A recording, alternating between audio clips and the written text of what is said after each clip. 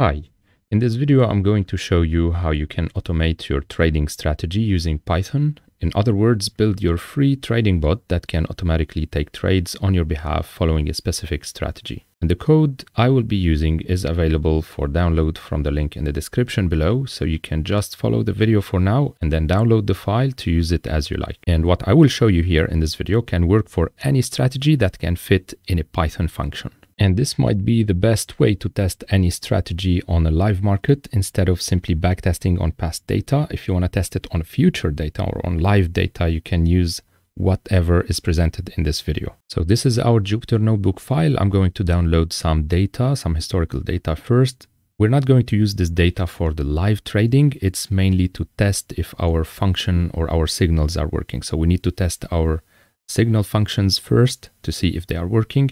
And I'm downloading from the YFinance module the Euro-US dollar exchange data between two dates, the starting and the end date, and I'm using the 15 minutes time frame here. Something we should be aware of regarding this particular cell here is that when we are trying to download data for low time frames, like the 15 minutes interval, for example, YFinance only allows the last 60 days of data. So we can't download more than 60 days at once, and these have to be the last 60 days from the current date. So in case you download the file and it's not working, just pay attention to these particular dates here, the start and the end date. Now we can test what we have just downloaded. I'm going to comment these two lines. We can see that this row here was downloaded.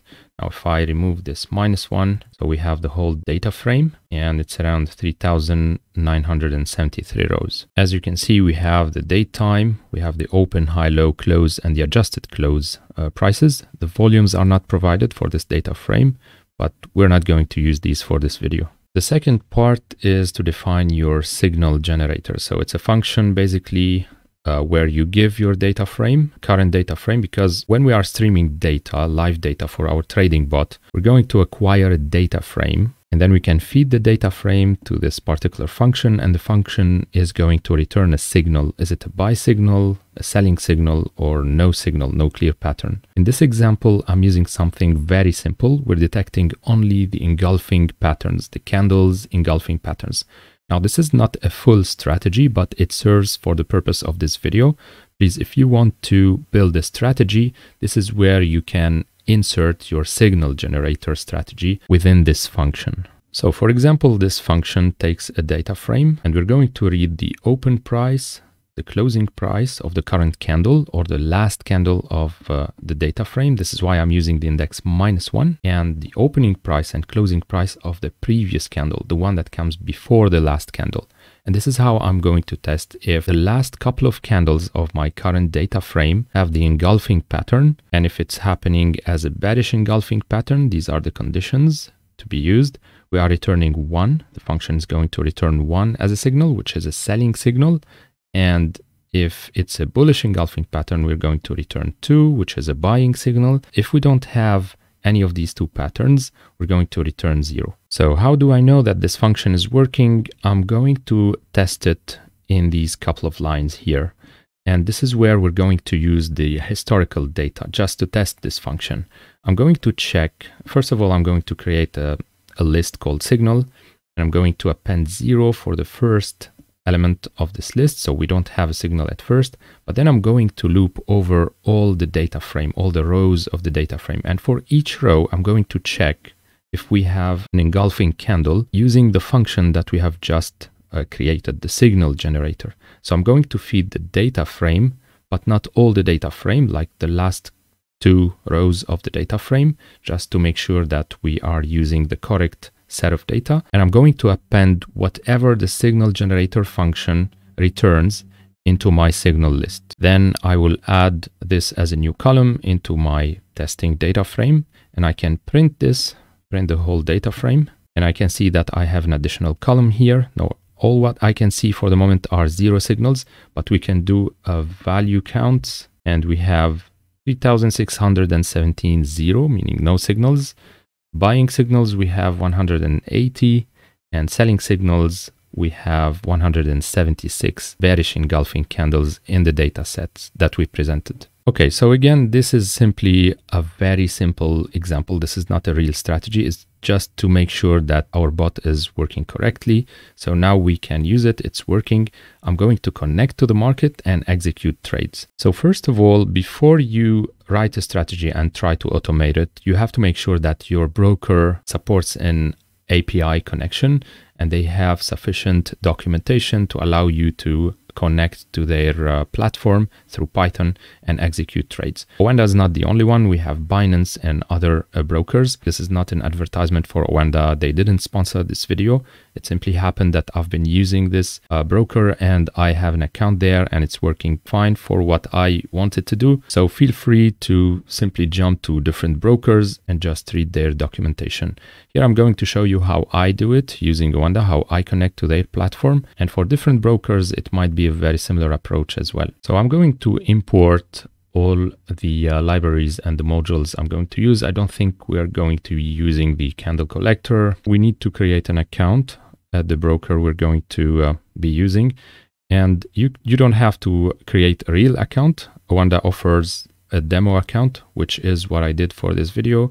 So when you create your account, you can have an account ID on their platform and you have an API tab where you can create an access token. It's just one button you click to create an access token. You simply copy it and paste it. So in my case, I put these into a config file, and this is why from my config file, I'm importing the access token and the account ID just to keep these on a side. But if you don't want to do this, you don't want to include this line and put these into a config file, you can simply put your access token as a variable here. You can also put this as a global variable, meaning you can put it outside of the function. It works better, so this way it is visible in all the program later on. So now we can define the first function, which is the get candles, because we need to acquire the candles from our broker's platform. So get candles is only a function that will go and grab the candles live now, the current candles on the market, and we will have the open, high, low, and closing price for each candle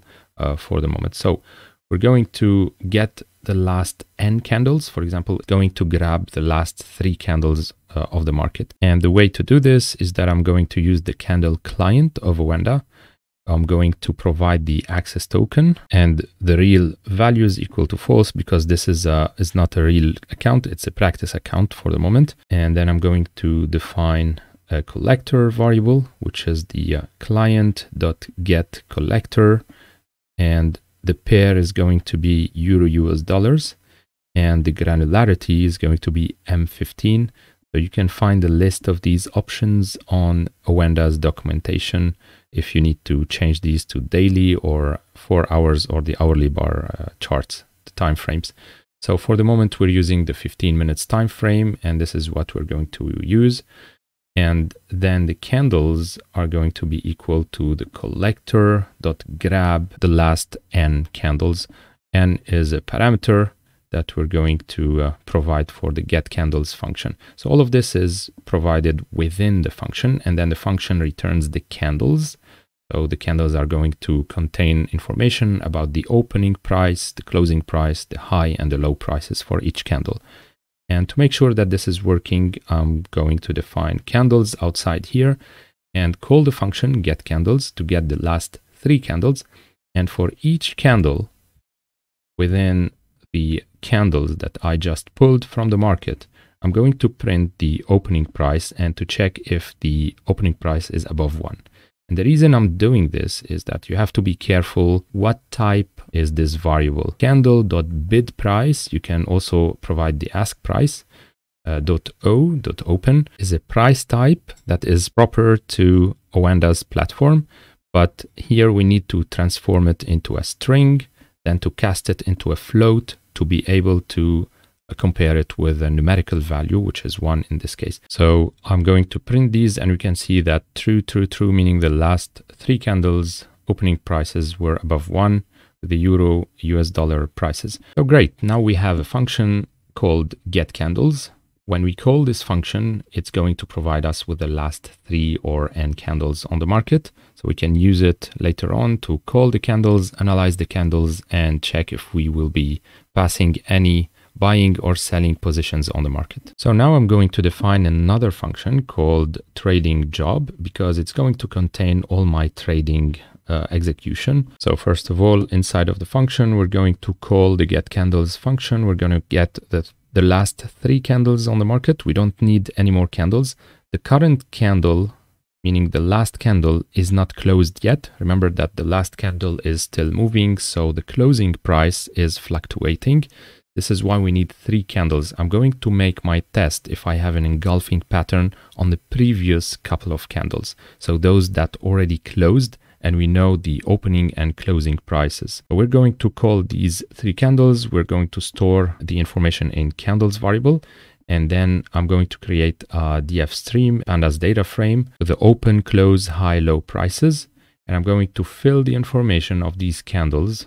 For each candle within candles, I'm going to fill the information into the data frame. And then we have to cast the types of the columns again into float, otherwise it wouldn't work. And then I'm calling the signal function, and I'm providing the data frame that I've just downloaded live from the market. So we're getting the candles, putting these into a data frame, and feeding this data frame into our signal generator function that we have just explained above. And the signal generator function is going to read the last 2 closed candles, check if we have an engulfing pattern, buying or selling engulfing patterns, return this as a signal, and we're going to use this signal in case we want to buy or sell. But before that, we need to define our take profit and stop loss. And this is done in this part of the code. So we have the previous candles range. I'm going to use something very simple here. I'm going to look to the previous candles open minus close prices. So this is the range of the candle. And I'm going to use this as stop loss distance for the moment from the current buying or selling price. Then the take profit is going to be twice, because the stop loss take profit ratio or the take profit stop loss ratio is going to be equal to 2. So it's multiplied by this ratio. So that distance is multiplied by 2 for the moment to set our take profit prices.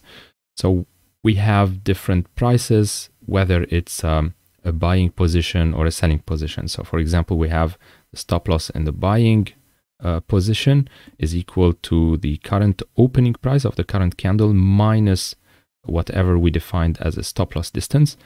And in the case of selling position, the stop loss is equal to this opening price plus to whatever we defined as a stop loss distance. So anyway, it's not very important as long as you know what you are doing and how you would like to set your stop loss and take profit values.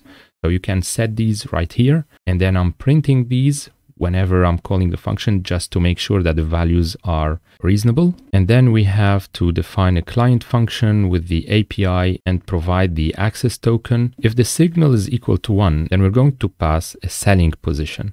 And the way we're going to do this is by checking the market order request function. We're going to provide the instrument, which is euro US dollar.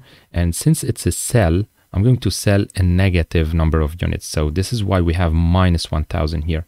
It's 1,000 plus 1,000 in case we are buying. The take profit is equal to whatever the take profit distance is. And this is the syntax to provide it to this function. And the stop loss is equal to whatever the stop loss is in this case. And this is the syntax we're going to use. For buying positions, it's the same, only we provide positive units in this case because we are buying. Then we define a new function. I called it R here, orders.orders create the account ID and the data equal to mo.data. So this is my market order data. I'm going to pass it as a parameter for this function here. At the end, I'm going to call the client request function. I'm going to print RV just to make sure that the order was passed, because every time we have an executed order, we're going to have something on the screen. So it's safer this way. We can see at least that an order is executed. So far we have our signal generator function. We have our get candles function to provide us our candles from the market.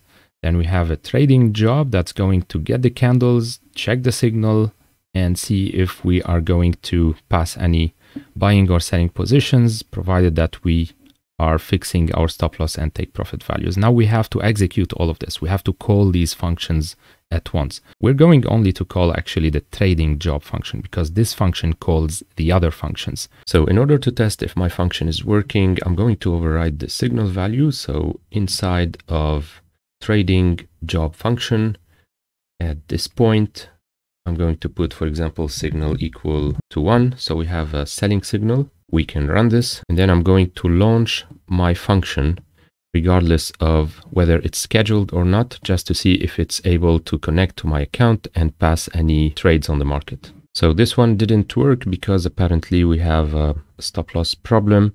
If the stop loss is not wide enough, sometimes the order is canceled automatically by the API, and instead we can extend the stop loss by choosing the high minus the close minus the low value instead of the opening and closing prices. And I changed my signal to 2. So we're going to pass a buying signal, a long position. And now if I run this function and then the trading job function, I'm going to have the details. I can't show you these because I will have to show you my token and the account ID, but you'll get all the details printed down below in the Jupyter notebook regarding your order. And we can also go and check how it looks like on the Oanda account. So this is my Oanda account, and this is the buying position. The long position we just executed automatically from Python. So this is the web interface of Oanda, and we can see that it's working. Our Python is correctly connected to the API, and it is able to pass any automated trades.